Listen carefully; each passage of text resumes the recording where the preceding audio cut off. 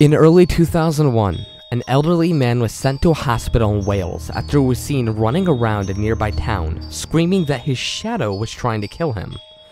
It, of course, was not trying to do so, and this warranted the authorities to send him to be rehabilitated after receiving numerous complaints from the residents of the town.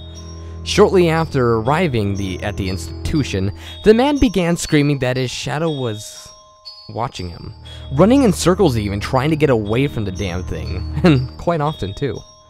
Workers noted the behavior, such as rocking back and forth with his hands behind his head in a state of traumatic fear, clawing at his skin until blood was even drawn. They had to restrain him to make him quit it. Screaming and attempting to flee the facility was quite frequent, and numerous other acts of the sort. When eating, the man constantly moved around and moved his food as if someone was trying to steal it. Soon, the staff around him began to complain about objects in the area the man had been in being reorganized and furniture being moved. After 5 weeks into the man's stay, employees began to resign from their duties, not wanting anything to do with them, after they claimed someone was whispering in an odd, old-sounding language whenever someone got close to the man.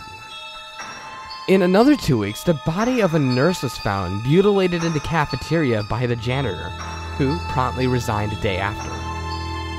It appeared as if someone had scratched her to death, as the wounds were reminiscent of what an animal could deliver. At this point, local authorities became involved, and the man was sent to a nearby prison.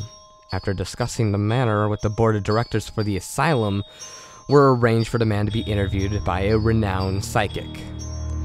When an officer went to get him, he was curled up, shivering in the corner of his cell, refusing to move. The police eventually carried him to the interview room by force, and the psychic begun. And when he did, he began screaming, fleeing the area after only a few minutes following the beginning of the interview. The psychic later demanded that the man be killed with no explanation. But this was unnecessary. His corpse was found later that day in his cell, mutilated in the same way as a nurse. Also, the psychic was found dead identically a week later.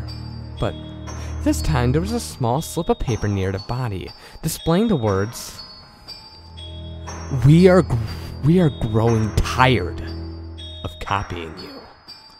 In a dark substance. It wasn't ink, and to this day, doctors aren't able to figure out what in the hell that thing is made out of.